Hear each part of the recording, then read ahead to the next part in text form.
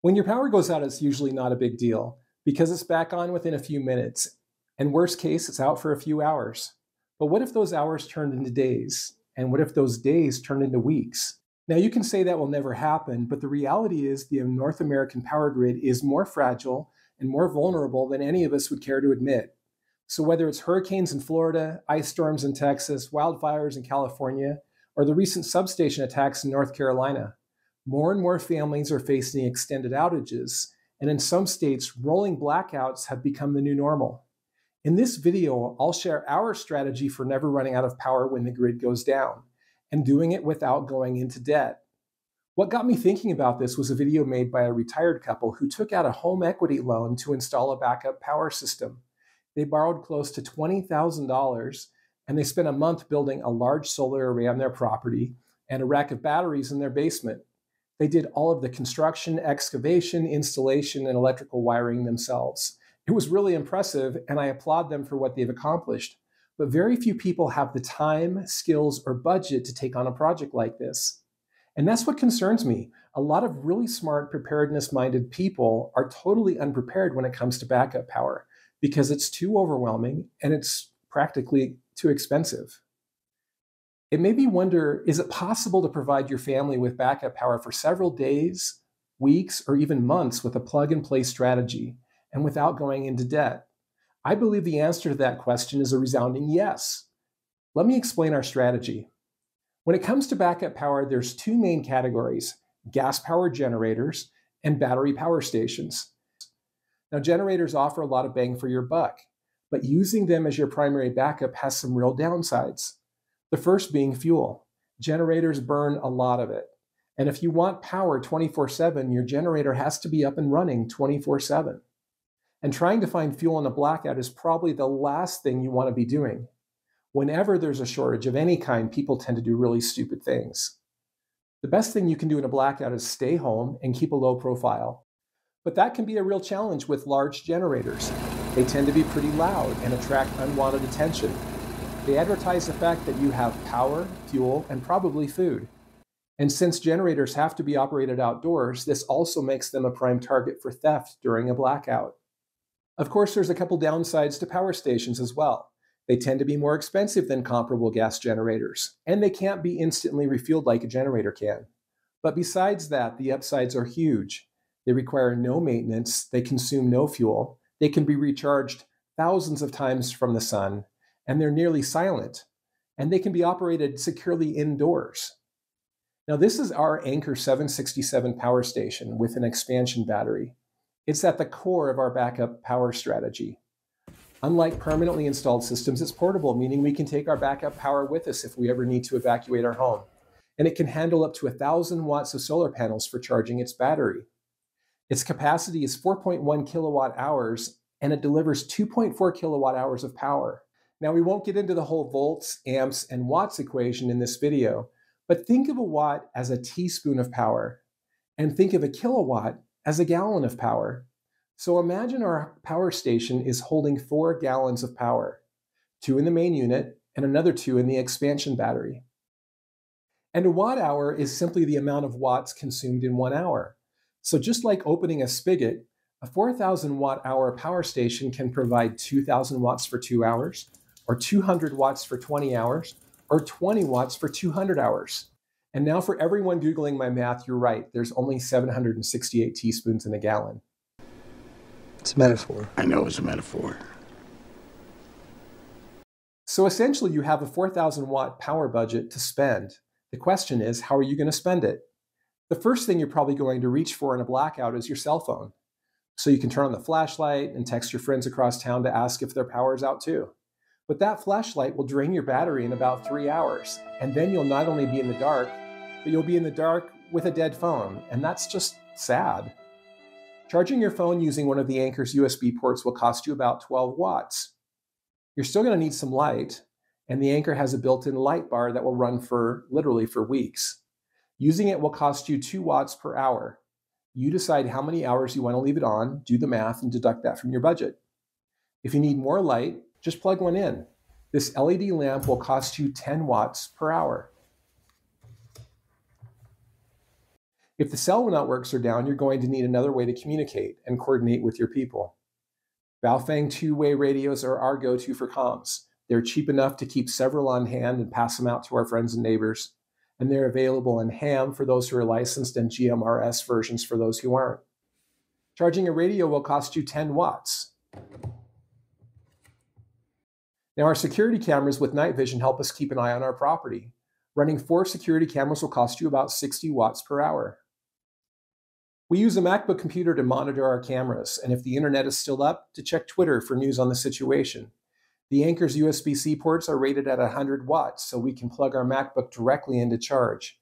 That's going to be way more efficient than plugging into an AC charging brick. Charging a MacBook via USB will cost you 60 watts.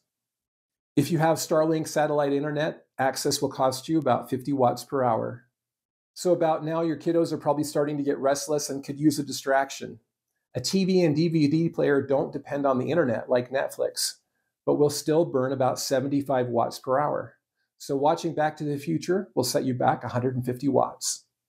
And if you want a snack to go with your movie, a bag of microwave popcorn will cost you 50 watts.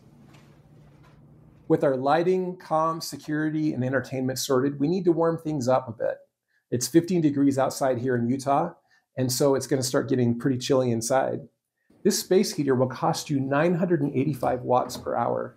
In 4 hours, you would totally be out of power. So that's a really bad idea. So what are your other options for staying warm?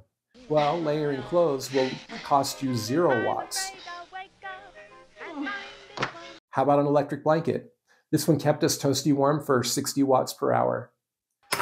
Our backup heat of choice is a couple of cords of hardwood and a fireplace, which will also cost you 0 watts. If your wood stove or gas fireplace has an electric blower to distribute heat in your home, that blower will cost you around 60 watts per hour. And if you have a natural gas furnace and the gas is still flowing, you'll still need electricity to power the blower motor.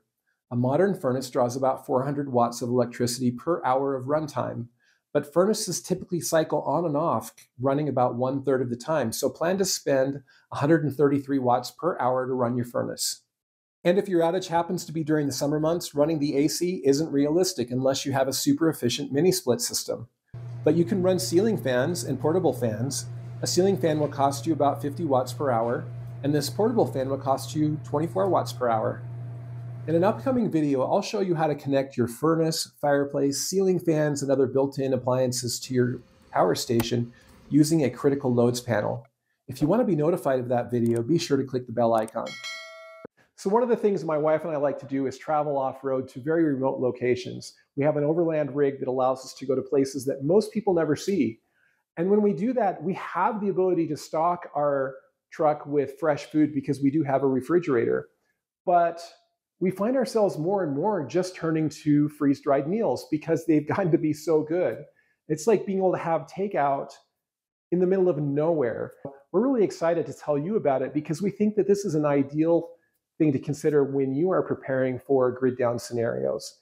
Being able to have hot meals that are delicious and really good quality and not have to do anything more than boil water is pretty awesome when you think about feeding your family in some sort of a crisis.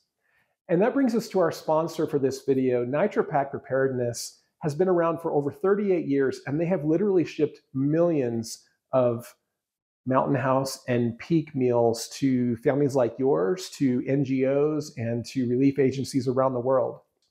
So to save 10% today on emergency food, on water filters, on first aid supplies, or outdoor gear, click the link in the description and enter the coupon code Trailpower at checkout. Now, one of my personal favorite meals is their chicken teriyaki and rice. Our electric kettle will boil the required 10 ounces of water in 40 seconds, and it will cost you 35 watts. If you opt for a microwave, it will take about 3 minutes and it'll cost you 85 watts. For a quick breakfast, toasting a pair of Pop-Tarts will run you 20 watts, or 10 watts per Pop-Tart. Now, I'm not a coffee drinker, but for all of you sheepdogs staying up all night watching your security cameras, Keurig coffee will set you back 15 watts per cup. For many people, their number one concern in a blackout is keeping the refrigerator running. An average refrigerator will consume about 72 watts per hour.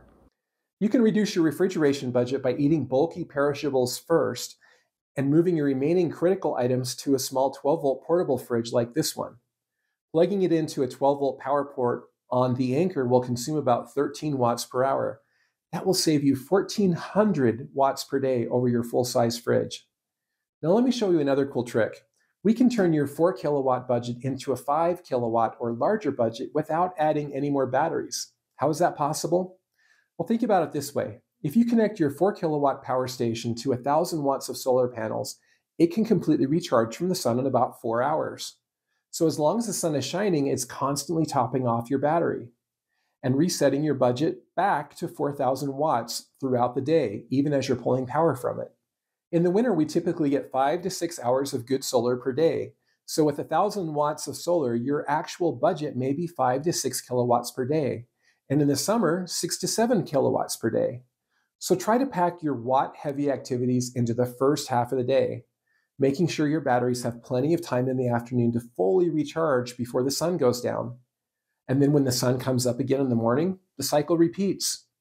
And if you ever find yourself running low on watts because of cloud cover or because you binge watched the whole Back to the Future trilogy, you can plug your power station into a compact, super quiet gas generator like this Honda.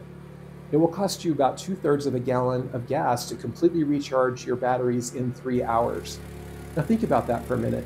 With a 5-gallon jerry can of gas, you could completely recharge your power station 7 times, giving you a full week of 24/7 power. And that's without any solar panels.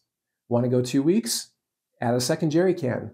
Now combine that with 1,000 watts of solar panels, and you could have power for several weeks using your gas generator as a backup to your solar. By comparison, if you didn't have a power station and you pulled power directly from the generator, your 5 gallons of fuel would be completely gone in the first 20 hours. I found this little generator on Amazon for only $369, and it outputs 1,600 watts, which is a perfect match for the Anker's 1,440 watt charge rate. I'll include a link below. So here's the cost breakdown for our backup system. Our Anker power station and expansion battery are $3,000. A pair of 480 watt solar panels, about $576.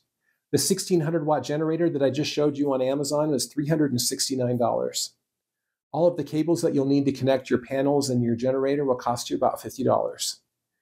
Jerry can to hold 5 gallons of gas will cost you $30. And 5 gallons of gas in 2023 will cost you about $20. So the time of the making of this video, our total cost is right around $4,000. And if you take the discounts that Anker is offering right now for Trailpower viewers, that will drop that down about $250. That will change over time, so be sure to check the discounts below to see what the current offer is. This hybrid strategy of combining a 4 kilowatt power station, 1,000 watts of solar panels, and a small, quiet gas generator can keep you and your family up and running throughout a major outage. Add to that some careful watt budgeting, and you can keep your family healthy, happy, and well-fed throughout a grid-down event. Thanks for watching, and remember, if you're prepared, you have nothing to fear. I'm Scott with Trailpower, and we'll see you guys next time.